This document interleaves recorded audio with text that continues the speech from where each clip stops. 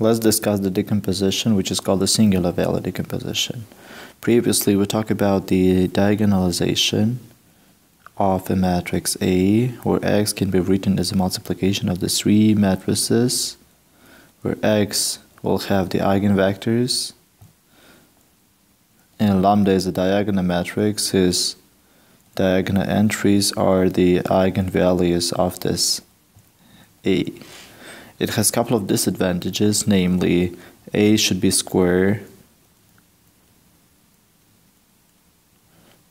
which means that if A is rectangular, we cannot use this decomposition. Second is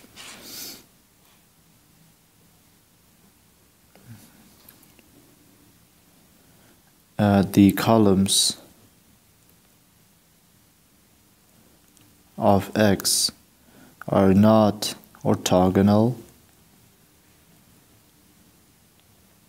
So namely X is not orthogonal. If the X would be orthogonal, then we could just find its inverse by transposing the X, while since the columns of the X are not orthogonal in general, we need to find the X inverse, which is inconvenient sometimes. And the third one is sometimes it is possible that the eigenvectors of A are dependent, which will lead to the situations where we don't have enough eigenvectors to construct this decomposition. So let us consider the case when the A is a rectangular matrix K by N with the rank R, with the rank A is R. So we would like to find the two symmetric matrices from this A. So, namely, if I multiply A transpose to the A, we're going to have N by N matrix, which is both symmetric and a square matrix.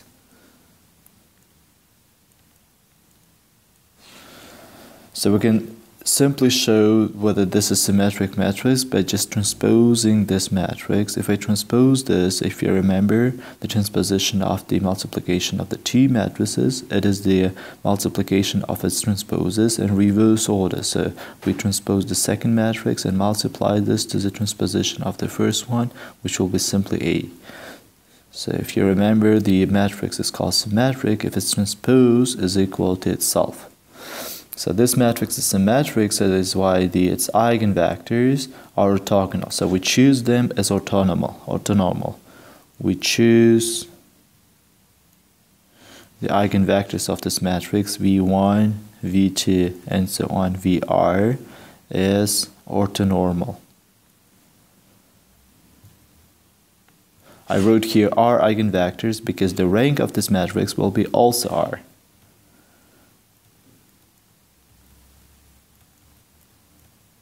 We can construct another symmetric matrix from the A by just multiplying A to the A transpose. It will be also symmetric.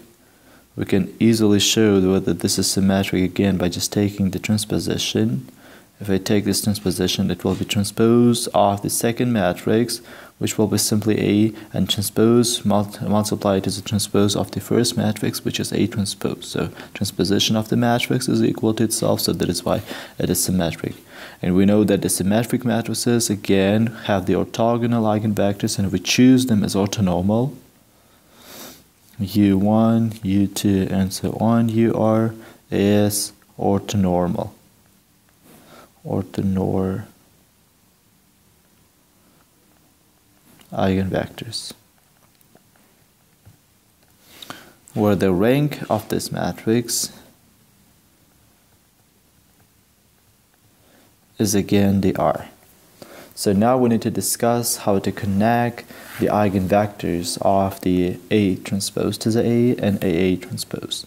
So let's assume that V is one of the eigenvectors of A transpose to the A, and lambda is its eigenvalue. it means that this equation is true. So A transpose multiplied to the A multiplied to this vector is equal to the vector which is parallel to the V. If you remember, we call the vector as eigenvector. If we multiply this vector to the matrix, it will be again the same vector which is scaled. So let us multiply both sides of this equation to the A from the left, from here as well. Then I can write this equation as A multiplied as A transposed multiplied to the new vector AV is equal to the lambda multiplied to the AV. We have the same kind of equation. We multiply a vector to some matrix, and this is equal actually to the same vector which is scaled with some constant lambda. It means that AV now is the eigenvector of A transposed, and lambda is, it appears as the eigenvalue of the A to the A transpose also, is the eigenvalue of A transpose also. So if you remember previously here, we denoted the unit eigenvectors of the AA transposed as the U. So that is why whenever we normalize this AV by making this unit eigenvector, it should be equal to the U, because we denoted the U as the eigenvector of the AA transpose. So that is why we have the equation AV is equal to the norm of the AV is equal to the U, where we denote this AV as sigma. So that is why we have the equation A multiplied to the V is equal to the sigma multiplied to the U. So this equation should be true for all eigenvalues and all eigenvectors. We call this sigma as singular value. So since this is true for all the eigenvectors V and all the eigenvectors U, we have this kind of system of linear equations. A multiplied to the V1 is equal to the sigma 1 U1. A multiplied to the V2 is equal to the sigma 2 U2, and so on.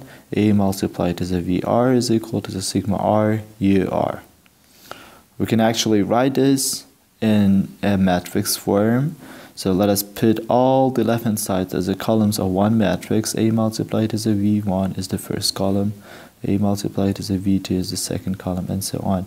A multiplied to the VR is equal to the another matrix, which is formed by putting all the right-hand sides of the system of linear equations as the columns. Sigma 1 U1, sigma 2 U2, and so on. Sigma R U R. So by taking out A from all the columns of this matrix, we can obtain that A multiplied to V1, V2, and so on, VR. It will be equal to, so we can take out all the sigmas from here to the right as a diagonal matrix. So U1, U2, and so on, UR will be multiplied to the diagonal matrix with the entry sigma 1, sigma 2, and so on, sigma R. Let us denote this matrix as V, denote this matrix as U, and denote this matrix as sigma. Then we have this kind of equation, A multiplied to the V is equal to the U multiplied to the sigma.